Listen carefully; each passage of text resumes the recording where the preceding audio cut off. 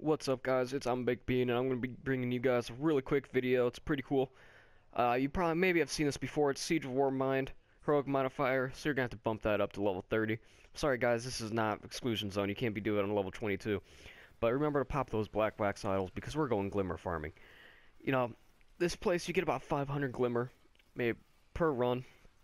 It's pretty good for farming grimoire too. I don't know why people don't really do this. You just come here and you kill stuff. This is what I'm doing basically right now. Is I'm just farming for grimoire. I need to get those titan kills, pulse rifle kills. You know the deal. But anyways, you guys are going to come over here and kill these guys. This is where you're going to get most of your kills of these staircase. They come in waves, these thrall, and you're just going to gun them down. And what's pretty cool is they do drop legendary engrams like you guys just saw, and they drop them quite often.